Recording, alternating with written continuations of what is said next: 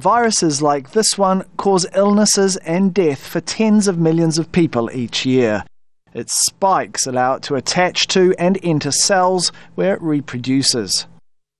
Identifying which virus or bacteria is causing illness is in large part based on the symptoms and an educated guess from a doctor. This can be followed up with a test to confirm the diagnosis, but the current approach is slow and often expensive. That's why researchers in Singapore have developed a chip which can be plugged into an existing DNA analysis machine. As a result, a single sample from a patient, perhaps a saliva or a blood sample, can be checked for 70,000 different viruses and bacteria. Each of these tests currently costs between $20 and $200, so to be able to do the lot for just $450 represents a massive advance.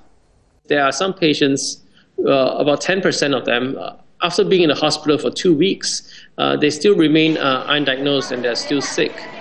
And about 25 to 30% of hospital beds are taken up by these infectious disease patients. So if you are able to figure out the diagnosis early, you could give them the correct treatment early, and then both the patient, the insurers, as well as the hospital would all save money because there will be a shorter patient stay.